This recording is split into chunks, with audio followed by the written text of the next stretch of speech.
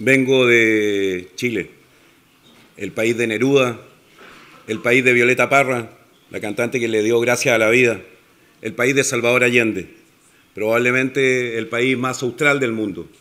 Un país que para muchos de los que están acá es un país estable, con un sistema político económico consolidado. Pero quiero hablarles de un bien natural común que es indispensable para la vida. Durante mucho tiempo, en Chile, nos dijeron que el acceso al agua era un derecho humano de tercera, de cuarta generación. Y al respecto quiero decir que el 90% de la composición de los niños cuando nacen, de ese niño que anda por ahí, es agua. El 70% de la composición de los adultos que se encuentran aquí es agua. Del agua depende la vida de los vegetales, el funcionamiento de los ecosistemas, el desarrollo de las economías locales. Soy de aquellos que sostenemos que el agua para el siglo XXI va a tener la misma importancia que tuvo el petróleo para el desarrollo del siglo XX. Y todos sabemos lo que eso significa en materia de conflagraciones, en materia de conspiraciones, en materia de guerra. Hoy día a nivel mundial, a nivel planetario, existen dos visiones que se encuentran completamente en colisión en torno al tema del agua. Los que sostienen que el agua debe ser un bien de capital, susceptible de generar plusvalía para sus tenedores, y aquellos que sostenemos que el agua es un derecho humano esencial e irrenunciable. En América Latina, en la década de los 70 y en parte la década de los 80, 18 de 20 países latinoamericanos tuvieron regímenes dictatoriales, los que a propósito de las presiones corporativas internacionales, particularmente del Banco Mundial, tomaron la decisión de transformar en objeto de lucro, en objeto de usura y en objeto de exclusión, derechos sociales elementales para la vida de las y los más sencillos. La privatización de la educación, de la salud y de la vivienda, la privatización de bienes naturales comunes indispensables, como el agua y la tierra, son un ejemplo nítido de la herencia que hoy día pervive en Chile a propósito de 17 años de dictadura. En Chile estamos bajo la égida de una constitución política que fue fraguada en dictadura.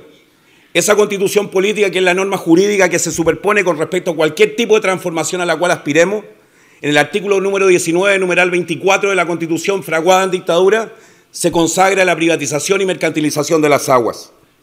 Chile es el único país del mundo que tiene privatizadas las fuentes de agua, pero desde el año 97, durante los malos gobiernos, también se inició la privatización de la gestión de las aguas. Aguas Andinas, que es la empresa sanitaria más importante del país en términos demográficos, en términos de cobertura, que abastece de agua la capital de Chile, Santiago, es de propiedad del grupo Akbar Suez. Esval, que es la empresa sanitaria que nos provee a nosotros de agua, de bebida, en la región de Valparaíso, aunque a ustedes les parezca increíble, es de propiedad de la administradora de los fondos de pensiones de Ontario, Canadá. Esos profesores de Ontario jubilan a los 56 años y tienen pensiones que son superiores en 7 veces a las pensiones de los profesores chilenos. Privar a las comunidades de agua por razones políticas, culturales, económicas, sociales, es un atentado contra un derecho humano esencial e irrenunciable. Si hoy día nos quedamos sin agua aquí, en este escenario, en este espacio, durante 10 días, probablemente ninguno va a salir con vida de acá. Y estoy acá, y lo digo con mucho cariño y mucho respeto, no como una víctima, sino como un luchador social. Soy parte de un movimiento que visibilizó el conflicto por las aguas en nuestro territorio.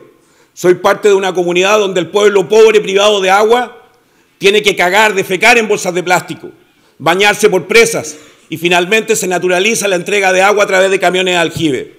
Hemos luchado de forma denodada y este es el momento y el espacio también de darle gracias, particularmente a Amnistía Internacional, quien en marzo del 2017 levantó una campaña que se llamó Valiente para salvar la vida de mujeres sencillas como las que están acá, que tomaron la osadía o tuvieron la osadía, como dijera Guevara, de ponerse de pie y echar a andar por la recuperación de un bien común indispensable para nuestras comunidades y nuestros territorios.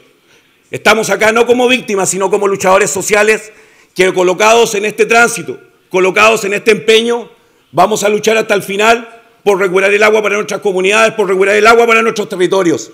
Y cito y termino con una cita de Galeano. Mucha gente pequeña, en lugares pequeños, haciendo cosas pequeñas, pueden cambiar el mundo. Muchas gracias, compañeras y compañeros.